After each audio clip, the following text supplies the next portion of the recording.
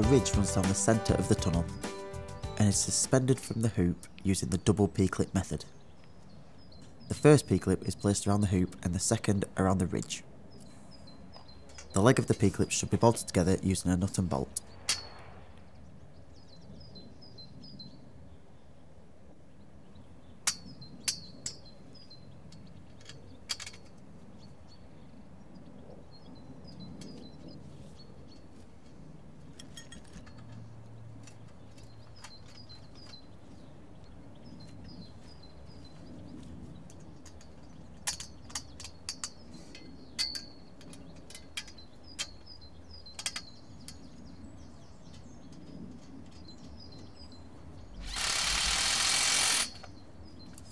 P-clips can be adjusted along the ridge to get the desired hoop spacings. Once happy with the hoop spacings, tighten all nuts and bolts.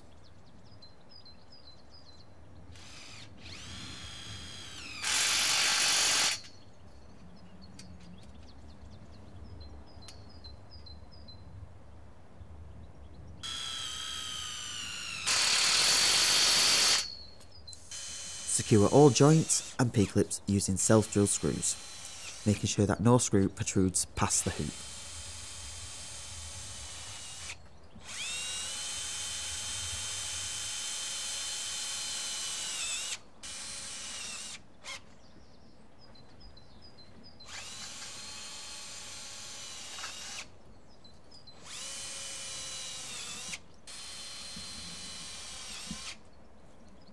Insert an end cap into each end of the ridge.